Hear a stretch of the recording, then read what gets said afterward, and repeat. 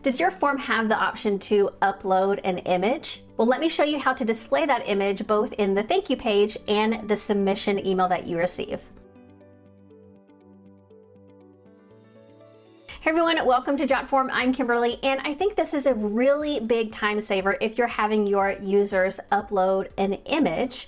With this, you don't have to come to your submissions. You can literally look at it whenever you get that confirmation email. Hey, someone has filled out your form. Now, as you can see, I'm already in a very simple form that I just created. I have a short text, potentially for their name, and then I also added the file upload, which is under basic elements right here. So that's pretty much all we're gonna need for this. I'm gonna go up to the top to settings, and let's do the thank you page first. So from here, I'm going to put where I want this picture to be. I want it to be below everything. So from there, I'm gonna choose add a field, and then we want the file upload right here. Perfect. Now, in order to make this work, we have to add the letters IMG before it. So I'm going to click right before the F in file, and I'm gonna type in capital I, capital M, capital G, and then a colon, and we should be good to go.